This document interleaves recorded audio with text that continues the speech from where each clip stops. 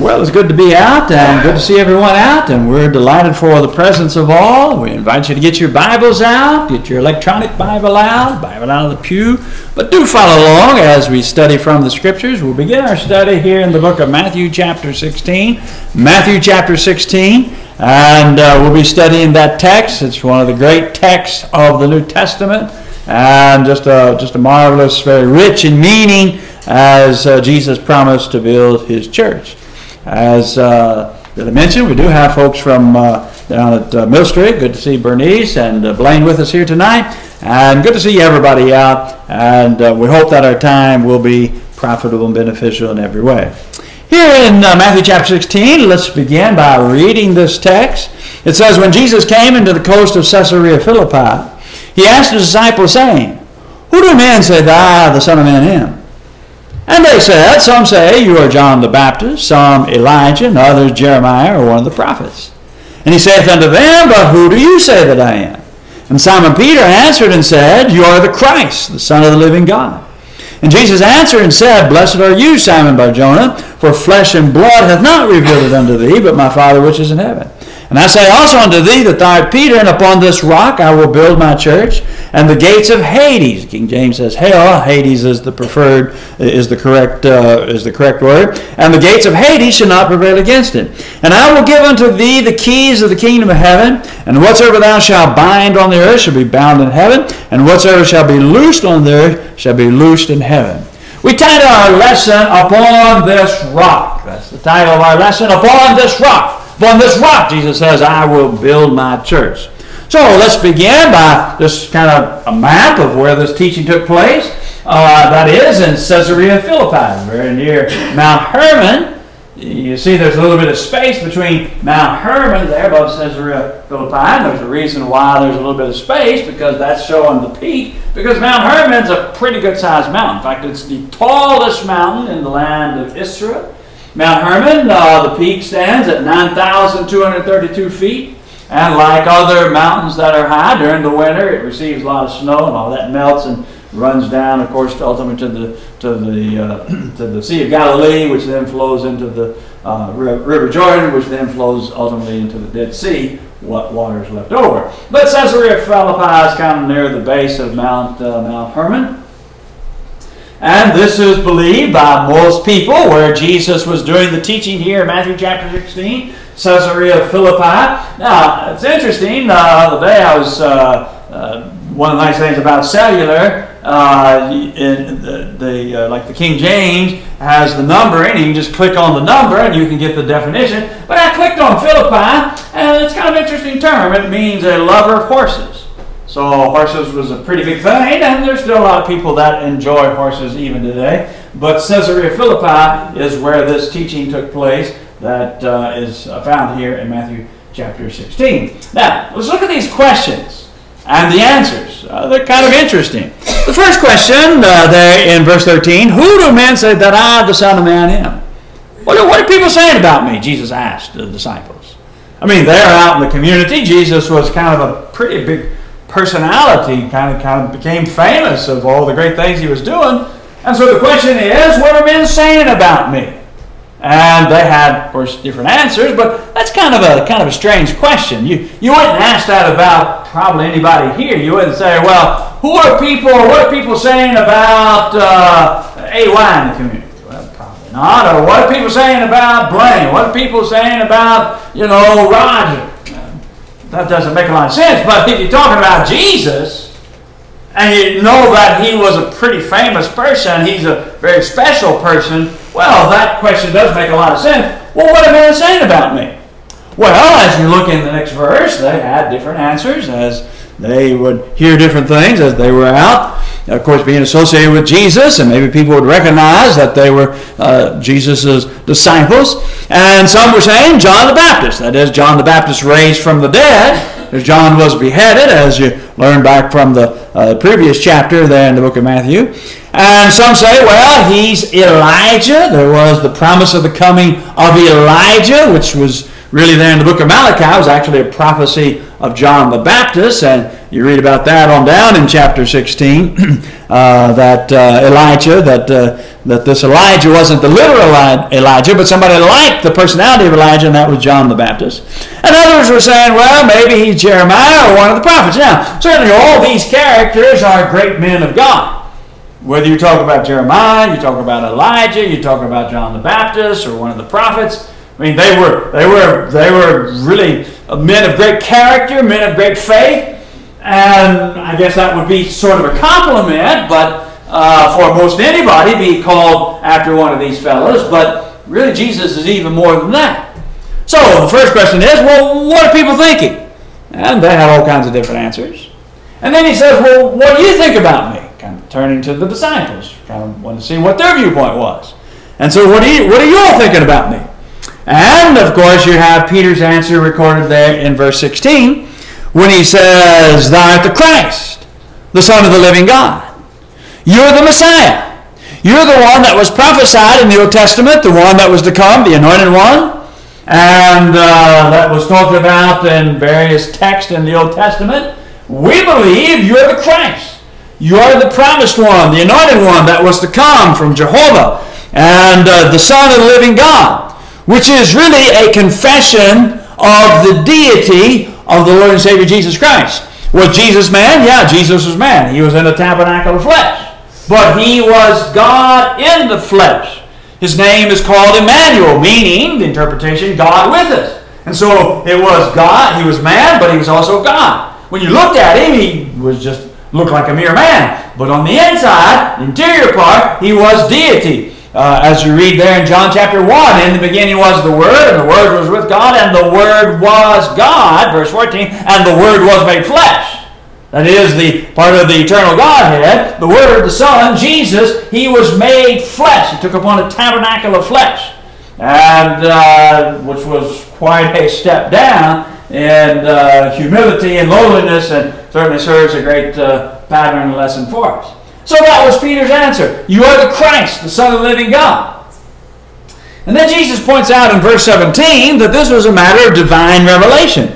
Notice what it says there again. Blessed are you, Simon Bar-Jonah, or Simon, son of Jonah, Bar meaning son of, Simon, son of Jonah, for flesh and blood hath not revealed it unto thee.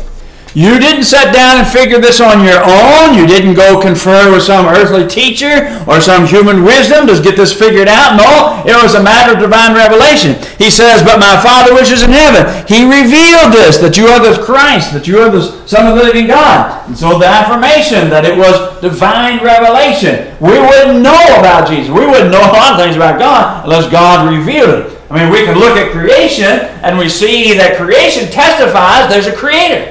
Absolutely. The power and the magnificence and the greatness of God, that God created the world. It couldn't be by cosmic accident. It couldn't be by dumb luck and blind chance, which the theory of evolution, the general theory of evolution teaches, that it was some sort of cosmic accident that we're here and all the variety of life. No, it was an intelligent creator that created the world.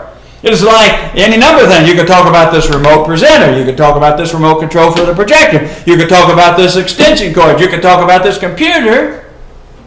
And probably, did anybody see human beings make this little gizmo here? Anybody, go ahead. Don't be ashamed. Raise your hand if you've seen anybody make this presenter. Well, no, I didn't either. But we all would look at that and say, well, yeah, there were men that made that. Why? Well, because of the design, and because of the symmetry and the functionality of it. It couldn't be by accident. It couldn't be that there was lava just sort of pouring out and it just sort of melted various metals, and when it cooled, lo and behold, we've got a presenter. It doesn't happen that way. We look at the object itself, and it is testimony. I mean, absolute testimony. If anybody that has a reasonable mind, an honest mind, says, well, yeah, human beings made that. And anybody that has any kind of integrity will look at the creation, look at the things that are made, whether you want to talk about plants, you want to talk about animals, you want to talk about the human body, you want to talk about whatever, trees. You have to say, well, there has to be an intelligent designer. It doesn't happen by accident. Absolutely, it couldn't. And so God reveals himself. But there are a lot of things we don't know about God unless we have the divine revelation, That is what God's will is. And so it was that God had revealed this information, that Jesus was the Christ, the Son of the living God. And then we come to that great promise in verse 18. That great promise described there in verse 18. When he says, I say also unto thee, that thou art Peter, and upon this rock I will build my church, and the gates of Hades shall not prevail against it. All right, first off, let's talk about our Catholic friends. In the Roman Catholic Church, the reasoning goes sort of like this. Well, Peter, his name means rock, and so Jesus says that you are Peter, you're a rock, and upon this rock, that is you being the first pope, I'm going to build my church. And there's going to be a whole succession of popes, and they're going to be very intricate in the church and built upon the papacy, and Peter being the first pope. That's the reasoning that they give. Well, let me show you why that's just not so. It just doesn't fit. All right, first off, when you talk about the term Peter, yes, it comes from the New Testament word Petros. And it does mean a rock or a stone. And then when Jesus says upon this rock, you see it's very similar, but you see it's also a little bit different. The word that's translated rock, upon this rock, is the word Petra. It's a little bit different. I mean, it's obvious just looking at it. It's different. Now, what is the difference? How would we explain the difference? Well, let me just use a couple of pictures, and we'll explain the difference between Petros, Peter, and rock, Petra. Alright? Here is Petros, a stone. And then here is Petra. Now, when you look at the actual material of this rock and the material of that rock, probably limestone, it's the same exact chemical composition when you talk about a Petros or a Petra. But what's the difference? It's pretty obvious what the difference is. This if you ever go down to Cumberland Falls and you walk down to get the view of the lower falls, and you walk on down the river, this is the Cumberland River, and it's just right below Cumberland Falls, you've got this big, massive rock.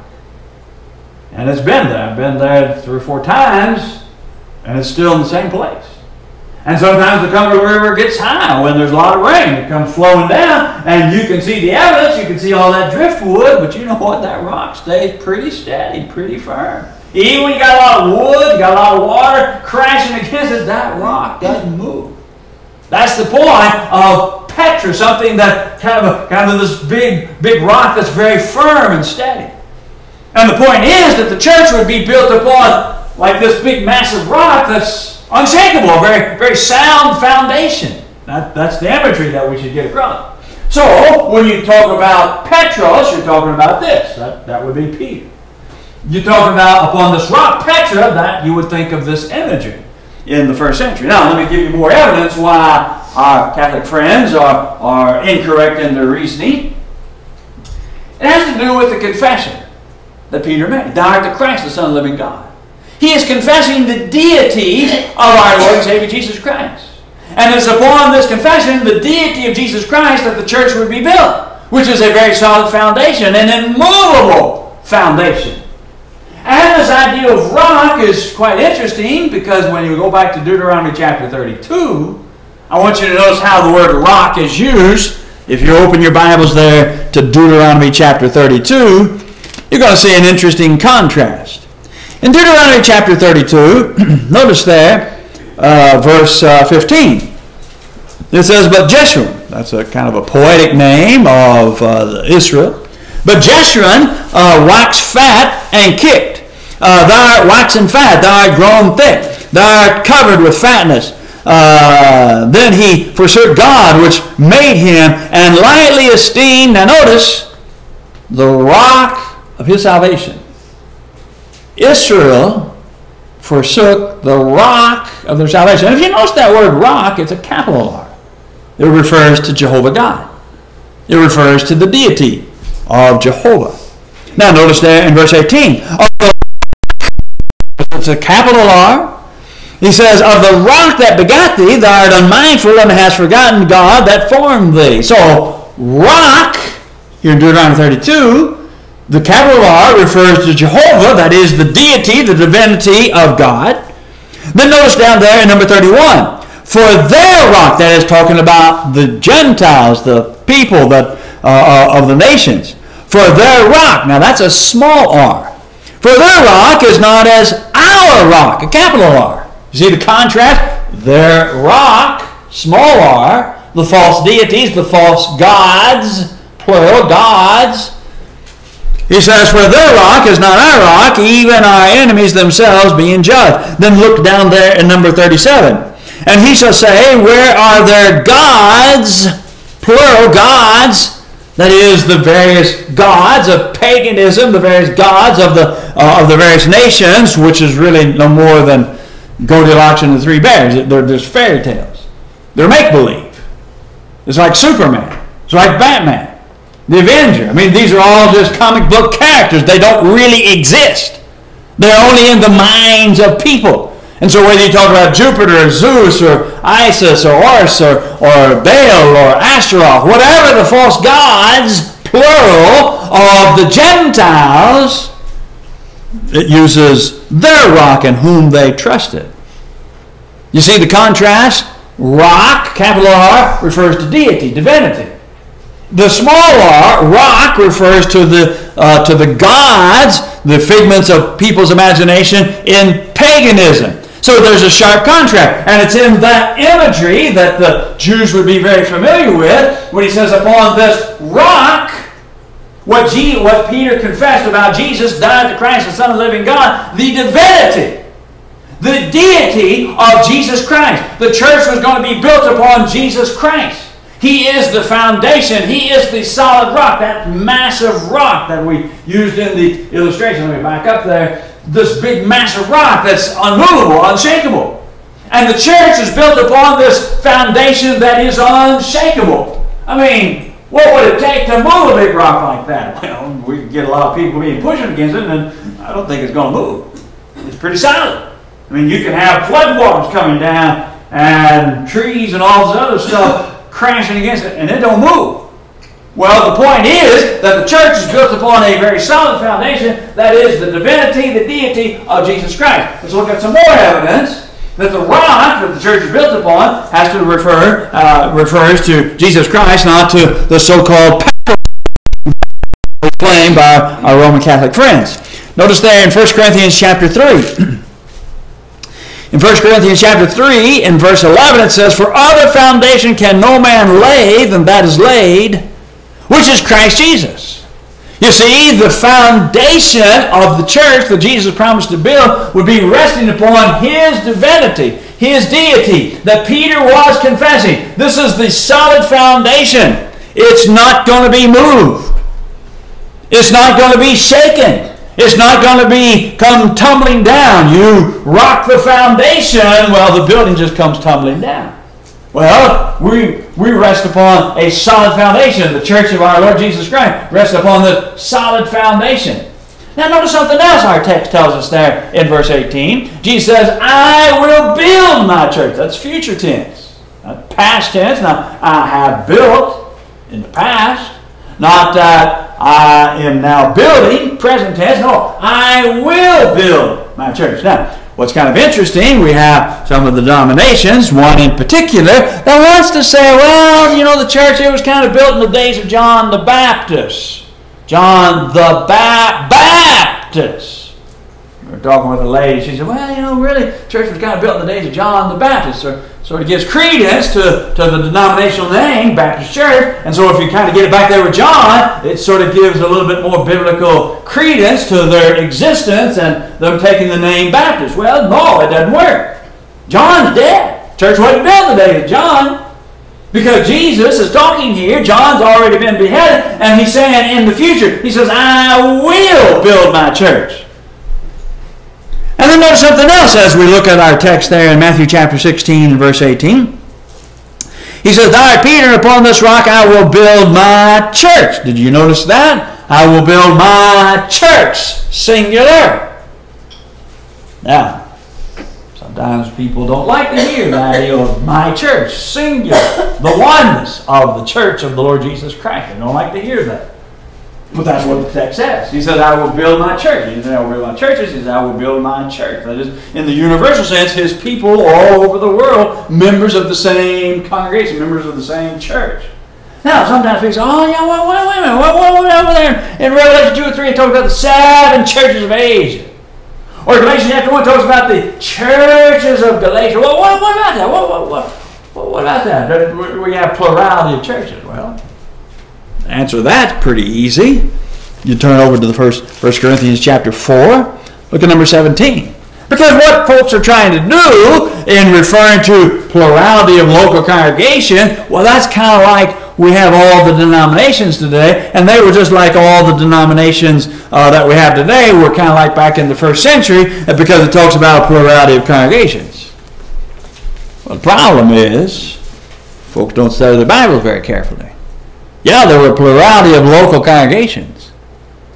But in order to have denominationalism, you'd have to have, well, Paul teaching, well, you can sprinkle for baptism, and then over this other congregation, well, you can immerse, and then this other congregation, they would talk about, well, you could pour for baptism. And then in a local congregation, well, you'd have Lord's Supper on the first day of the week, and this other one say, well, you'd have Lord's Supper once a month, and this other one say, well, you'd have the Lord's Supper every quarter, and then another one say, well, you could just have it once a year. And that's how you would have to justify denominationalism with the plurality of local congregations, but it won't fit. Because look there in 1 Corinthians chapter 4, number 17. Paul says, for this cause have I sent unto you Timotheus, who is my beloved son and faithful in the Lord, who shall bring you into remembrance of my ways, which be in Christ. Now notice this. Now notice, he says, everywhere in every church. When Paul went to one congregation, he taught the same doctrine. When he went to another local congregation, he taught the same doctrine. And he went to another congregation, he was teaching the same doctrine, the same teaching. It was the same truth in every local congregation. That's what the passage tells us. And so trying to justify human denominationalism, it will not fit with the Scriptures. It's just wrong. I mean, people want to try to justify, but it's not justifiable because Jesus prayed for unity. The Bible talks about oneness. When you have plurality of local congregations, they were all taught the same thing. So you don't have denominationalism like it is today. It's totally different than what was taught in the New Testament. So Jesus says, upon this rock I will build my church. And then he says, the gates of Hades shall not prevail against it. Now, what in the world is all that talking about? As I mentioned, the King James uses, and the gates of hell shall not prevail against it. You look at every other translation, the more accurate translation, the gates of Hades shall not prevail against it. So now what does this mean? What is this talking about? Well, first off, what is Hades? Well, Hades is the place of disembodied spirits. When people die, according to James chapter 2 and verse 26, when death happens, the word death itself fundamentally means separation. It's like when Adam and Eve ate the forbidden fruit, they died that very day. That is, they were separated from God. Physically, they were living, but they were separated from God, because that's the definition of the word death, is separation. Now, when people die physically, what do you have? Well, you have a separation of the outward man. That's the tabernacle of flesh, what we see that's made from the dust. And you have the inward man. And you have this separation. That is the inward man, the soul of the spirit, which is used many, many times interchangeably. Talking about the inward man, there is the separation. And so the body, it goes to the grave, and it returns to dust from whence it came. And then the spirit returns to God. That is, it comes under God's control. And then he places it in this realm called Hades, the place of disembodied spirits. That's a generic term. Both the good and the bad go there. From Luke 16, we learn that there are like two sides to it, and there's a great gulf that divides the two. And that is, you have a place of comfort, described as Abraham's bosom, where good people go, righteous people go, and then the bad side, the wicked and the rebellious, where they go, their spirits go to this place called Hades. Now, the thing about when people die and the body is buried and the spirit goes to Hades, there's gates. So gates are what? Well, it's like a door. You enter into this. But they're kind of like, when you talk about the gates of Hades, they're kind of like these one-way turnstiles. Maybe like at Rupp Arena or some other public facilities. You go in, you see, it says entry. So you go in, but those other bars, it only turns one way. So you can go in, but it doesn't rotate the other way around. So you go in, but you can't come out. You're not strong enough. There's nobody strong enough that could enter in and then just like bend those bars and just come waltzing back out. Those gates are pretty strong. And so it is when you talk about the gates of Hades. I mean, I've met and seen a lot of people pass away, preached a lot of different funerals, and those folks are still in the grave. They haven't come forth from the Hadean realm. They don't have the strength. They enter in. So when people die, it's sort of like, well, that's it. When it comes to the things here on planet Earth, all their dreams and all their actions just sort of comes to a grinding stop. Human beings don't have the power to overcome these gates. They're pretty strong. They're one way. You enter in, but you don't come out. Well, Jesus, when he died, you remember, as he hangs on the cross, and he said, Father, into thy hands I commend my spirit, and he breathed his life, and his spirit also went to Hades. Acts chapter 2, about verse 30 and 33, talks about that. But now there's something different about Jesus. Jesus entered into Hades, but Jesus came forth. It's like you might have great plans. You know, you might save up money and you might get an architect and you've got plans to build this house. It's your dream house and you're working on this and something happens. You have a heart attack, you're in a car accident, and you die. Well, what happens to all those plans? Well, they kind of like come to naught. You die and those plans sort of die with the person that had all these great plans. Well, what about Jesus? He had great plans. He said, I'm going to build my church. Well, he dies. And his spirit goes to Hades. Now, does his plans come to naught? I mean, all the dreams, I mean, the apostles, they sort of felt that way when Jesus died. I mean, just kind of took them back of him dying. I mean, he told them he was going to die. He told them he was going to raise, but it sort of kind of went over their head. And so they're pretty down in the mouth about Jesus being crucified and being laid in the tomb, and they're all down and out about it. Well, what about Jesus' plans? He said, I'm going to build my church. All right, well, he died. Well, I guess those plans are all for naught. No, Jesus says, the gates of Hades shall not prevail against it. Why? Because Jesus triumphantly comes forth from the grave. He is resurrected from the dead. These gates were not strong enough to hold him. And when you study the New Testament, what's interesting, it talks about God raised Jesus from the dead. The Holy Spirit was involved in raising Jesus from the dead. And Jesus himself was involved in his own resurrection. And he says, now explain that. Well, I don't know. No, that's what the facts say. But all three persons of the Godhead were involved in the resurrection of Jesus. And these gates, now for human beings, you know, and physically, like a Rupp Arena or someplace like that, you know, we're not strong enough to overcome these kind of gates. We go in, we're not coming back out. I mean, that's just the facts of life. Now, if you was a fly, you could just fly right through them. But a human being, you're not going to get through these gates. You go in, but you can't come out. But Jesus went into the gates of Hades, this Hadean realm, the place of disembodied spirits. But what happened? It did not prevail. It did not stop him from his resurrection, because on that third day, that early Sunday morning, the early first day of the week, he came forth from the grave. A powerful miracle takes place is that he comes forth from the grave triumphant over death. In order to finish carrying out the promise, upon this rock I will build my church. And he did just that. That he accomplished his purpose of building his church. And it all began after he showed himself for 40 days. He ascended back on high to sit down at the right hand of God. There was a day of enthronement, of his coronation, a great celebration, no doubt, in heaven. And then, on the day of Pentecost, the preaching of the gospel, people are invited to come and partake and be a part of the church that Jesus promised to build. And from the day of Pentecost and after, it's always spoken of, when you talk about the church of the King, always spoken of in the present tense. So he accomplished his purpose. He accomplished his promise. The gates of Hades did not stop. It did not prevail and stop him from accomplishing his purpose to build my church. And so beginning on the day of Pentecost, and now in 2018, we're still preaching the same message. That we can be a part of this church that Jesus promised to build. and that we can be a part of the church, of the blood-bought institution called the church, that is resting upon a very solid foundation, that is the divinity and the deity of Jesus Christ. I mean, who's going to shake the foundations of the church? Who could?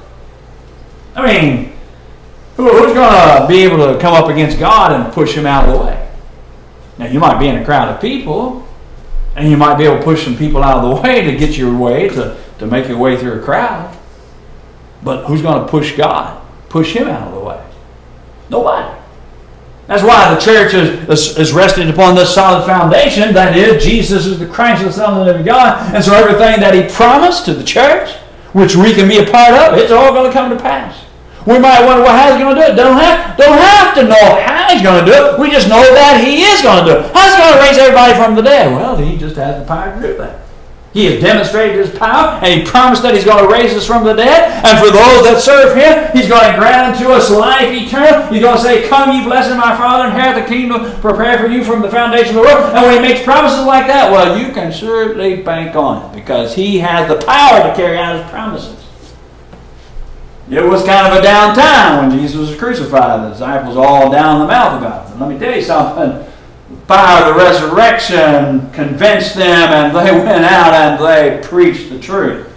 And they didn't let anybody stop them. Even when they were threatened and even when they were killed, they didn't stop, because they knew this was the truth. Jesus is the Christ. And he did build his church. And then notice there in number 19, the promise. And Jesus says, and I will give unto thee. All right, so he's talking to Peter, still talking to Peter. I will give unto thee the keys of the kingdom of heaven. And whatsoever thou shalt bind on earth shall be bound in heaven. Whatsoever thou shalt loose on earth shall be loosed in heaven. Now, our Catholic friends say, aha, see right there. See, Jesus give Peter all this special authority to bind and to loose. Give him the keys of the kingdom. Well, the problem with that is this binding and loosing. Yeah, he was talking to Peter. But if you flip over about a page in your Bible to Matthew chapter 18, verse 18, it says, verily I say unto you, whatsoever ye shall bind on earth, ye is the... I like King James when it says ye, because it means you all, in plural. Whatsoever ye shall bind on earth shall be bound in heaven, and whatsoever ye shall loose on earth shall be loosed in heaven. He's talking to all the apostles. So the authority that Peter had of binding and loosing, well, it was given to all the apostles. They had the power to bind and they had the power to loose. Like, for instance, they would say, okay, repent and be baptized, every one of you, in the name of Jesus Christ for the remission of sins. Well, that's bound by the apostles. That's just the way it is. It's got to be that way. We have Acts 20 verse 7. We have apostolic example of the early Christians meeting upon the first day of the week. That's binding. That's why we have Lord's Supper every first day of the week. You have 1 Corinthians chapter 16, 1 and 2, that gives us the divine pattern of when the collection is made, and that is upon the first day of every week. And that's why we do have a collection on the first day of the week. You notice we haven't taken up a collection out any night this week during the weekdays. Why? Because there's no authority for that. The pattern is that we do it on the first day of the week. So the apostles, they have the authority to bind, not in and of themselves, but what was bound in heaven, they communicated that and revealed that, and they, of course, have that apostolic authority.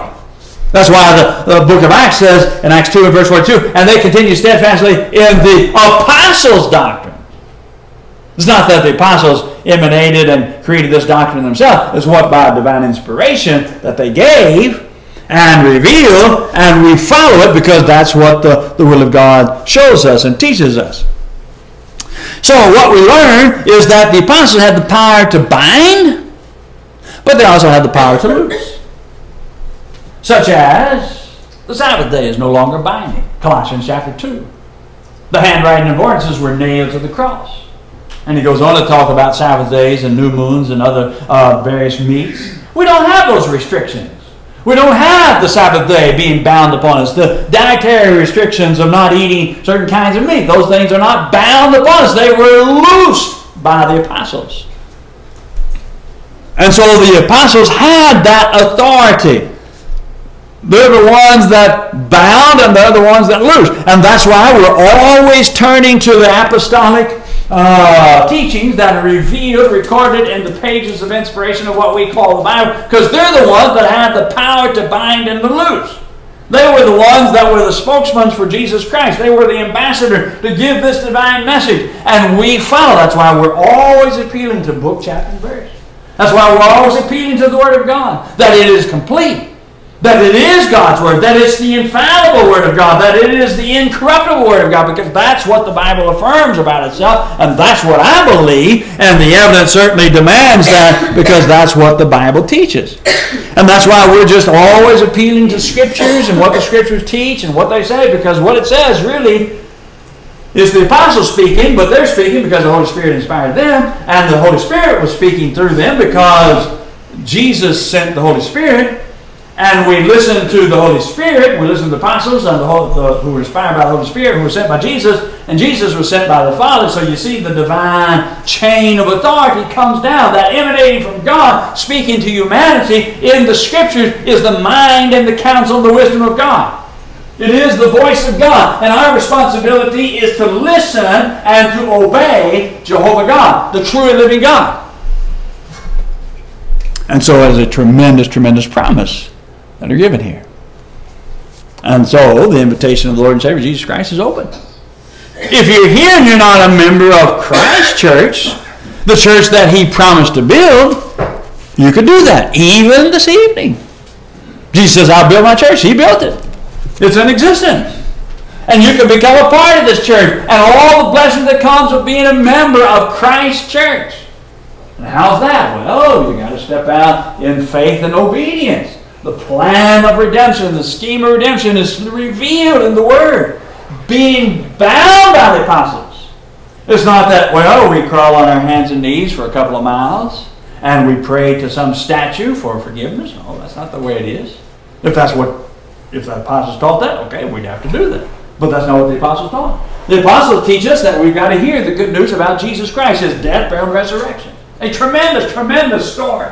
That Jesus was, he was crucified, he was killed, but He was buried and raised the third day. And He ascended back on high, and that's where He now reigns. And if we believe in Him with all our heart, we'd be willing to repent at His command, to confess Him before men, and then to be baptized for the forgiveness of sins, well, we can become a part, and He will add us to His church. It says the Lord added to the church daily, such as should be saved. And so when we are saved, when we are reconciled through obedience to the scheme of redemption by giving our heart and life in faith and obedience, we are then added to the church of the Lord Jesus Christ. We're baptized into His death, that we might be baptized into the benefits of His blood. We come up to rise to walk in newness of life. And then we're exhorted to be faithful unto death. Revelation 2 and verse 10. He that endures to the end, the same shall be saved. Matthew 24 and verse 13. So we've got to just stay the course. But sometimes Christians do err. And there's a second law described in Acts 8 and verse 22. When Simon, who had obeyed the gospel, when he fell into sin, he was told to repent and pray God, perhaps with all the heart may be forgiven thee. Now, the invitation. Jesus says, come unto me, all you that labor and heavy laden. If you're laboring under the weight and the struggle of sin, Jesus is the solution. There's nobody else that has the solution for the problem of sin. There's no other way to get saved. There's no other way to find forgiveness except through Jesus Christ and His scheme, His teachings that are found in the New Testament, given to us by the holy apostles and prophets, who by inspiration gave us this message, this information. I didn't make this information up. I give verses. I give you more verses on every single one of these steps. But you have to do it. I can't do it for you. I did it for me because I wanted to be saved. I did it for me because I want to go to heaven. I did it for me because I want to be a part of the church that Jesus promised to build.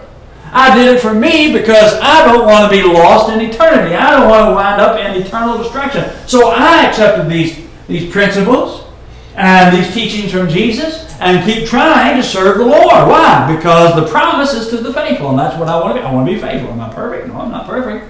But I want to be faithful to the Lord. I want to be a servant of Jesus Christ because the ramification of the promises of Jesus Christ are everlasting. Saved from everlasting destruction and receiving everlasting life. You see, it sort of goes hand in hand. If you're saved from destruction, you have the promise of everlasting life. If you don't have the promise of everlasting life, you're doomed for destruction. I mean, that's just the way it goes. It's one place or the other. So we each have to make up our own mind. And if you see the message, you see the value of Jesus Christ, and you see the value of His promises, and we can assist you to obey whatever is necessary to make your life right, we're here ready. We're here ready. So we're going to sing the song, The Great Physician. Jesus is that great physician, and He can bring healing if we will just believe and obey. If there's any way that we can help, you come and let us know. One together as we stand, as we sing.